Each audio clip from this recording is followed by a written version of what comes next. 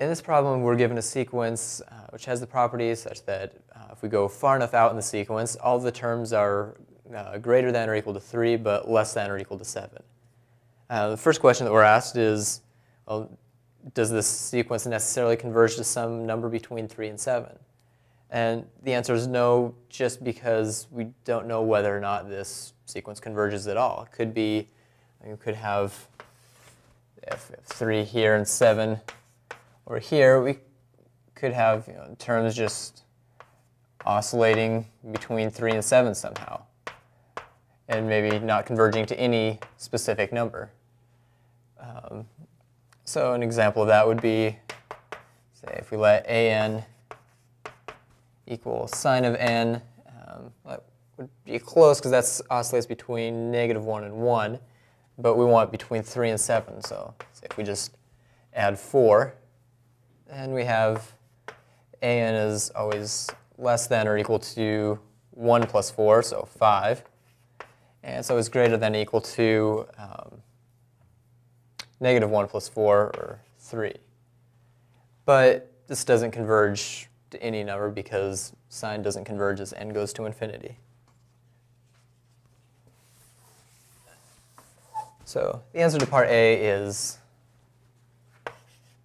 no, with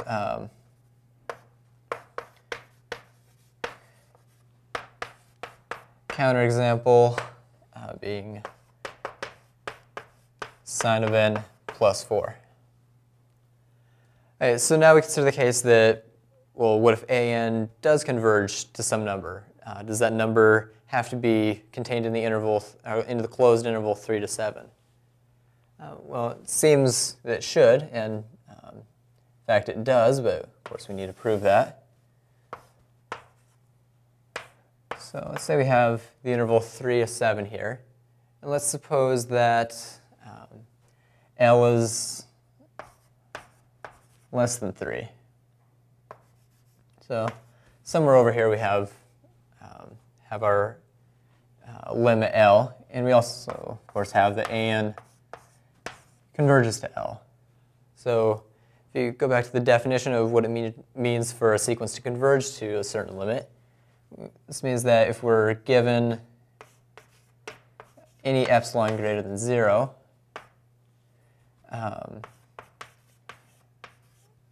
then there exists some n, some capital N.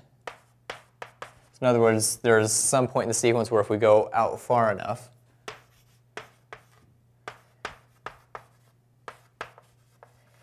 so if we go out far enough, then we're within epsilon of our limit, and we can make epsilon any number or as small as we like, as long as it's greater than 0, such that a sub capital N minus L is less than epsilon. So what this means in terms of our problem is that is that we can let epsilon be so small that the interval L minus epsilon, L plus epsilon does not intersect the interval 3 to 7. In other words, they have no common points. And of course, one such number that we could choose is, say, let epsilon equal, let's just take the number halfway between 3 and L. So let's take 3 minus L over 2. So if we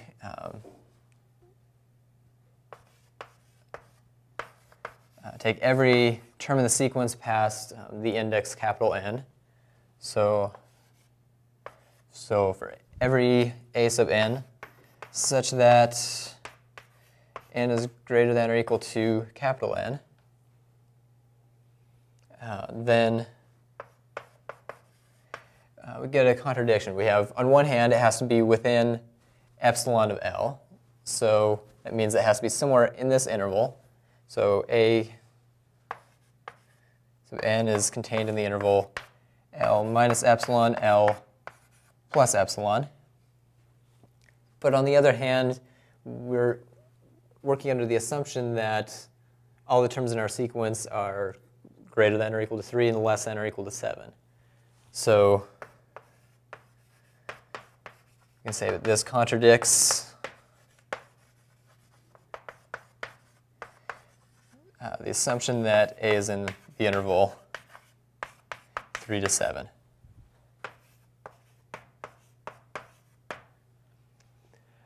So that says that, well, L has to be greater than or equal to 3, since the assumption that L is less than 3 led to a contradiction.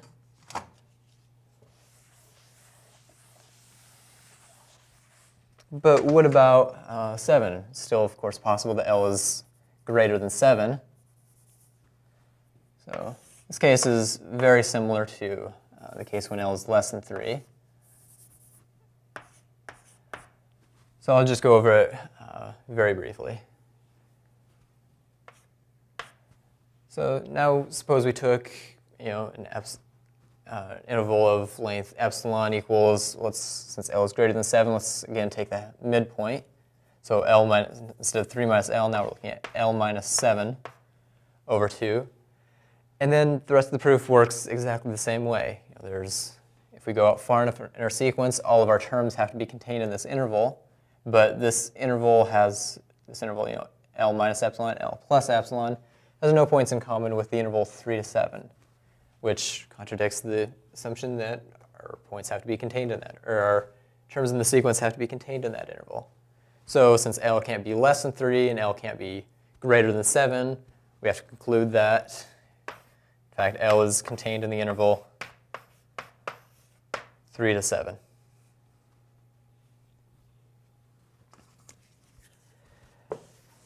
All right. So now we have the third question. It says if A sub n is monotonic, is it necessarily true that it converges and that the limit is in the interval 3 to 7? So here we don't assume that AN converges. We actually prove that. And we can use corollary in this section. It says that if A and n, or A sub n and B sub n, are two monotonic sequences such that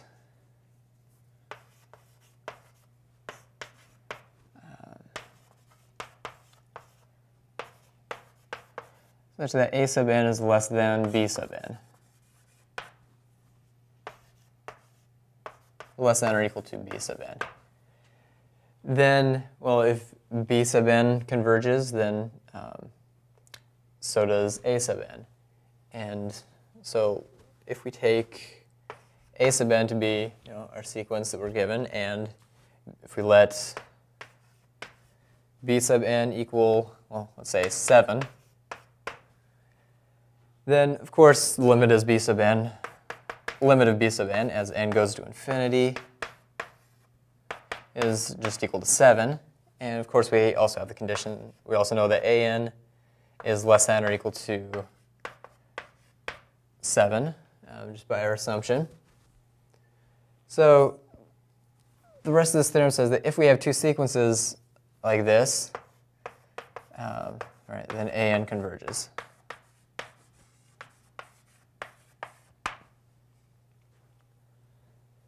Right, so this says that AN converges, and we know that from our previous part that if AN does converge, then it has to be between 3 and 7.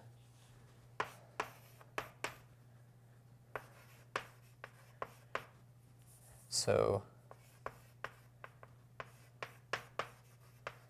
by corollary and part B, AN converges to L with L greater than or equal to 3 and less than or equal to 7.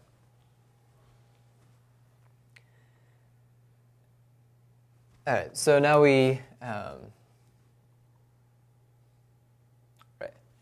So now we know that, well, if we have a sequence that's trapped between two real numbers, then it's not necessarily true that it converges at all. But if it does converge, it has to be in that interval. And if it's monotonic and contained in that interval, then it definitely has to converge, and then, of course, if it converges, then it must converge to a limit in that interval.